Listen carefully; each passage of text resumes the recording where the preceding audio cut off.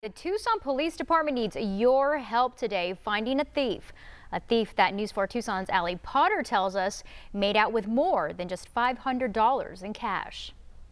A woman was taking her morning walk and discovered something wrong with the door.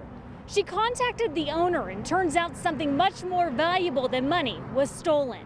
Cut off the deadbolt lock, then they cut through here and stuck their hand in, unlocked the door, opened it up. But they basically hammered out this whole window. Dog lover and employee at the puppy place, April Stromp, got emotional when talking about what happened. This kennel, they took 2 Rhodesian Ridgeback Shepherd mixes. At kennel, we kept the Australian Shepherds. They took the female black and white Australian Shepherd out of that.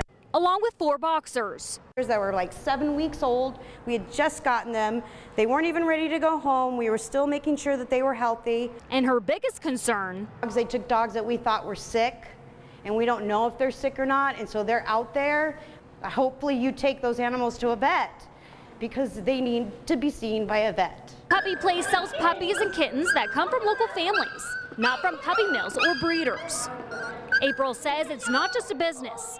And these puppies aren't just items inside a store. Came in and just took so many of our babies away. It's like they kidnapped children from us. The Puppy Place posted these pictures on Facebook. The post has been shared more than 1,000 times. The community has shown support through comments, getting the word out, and even a prayer, hoping the puppy thief will return them safely and soon. And I hope that you find your heart to either give them back or surrender them to a pet clinic. Tucson police confirms that a report has been filed, but so far, no luck. They got some fingerprints, so hopefully they're good ones. If you have any information on what happened to these 7 puppies, please call 88 Crime. We've got you covered on the east side. Allie Potter, News 4 Tucson.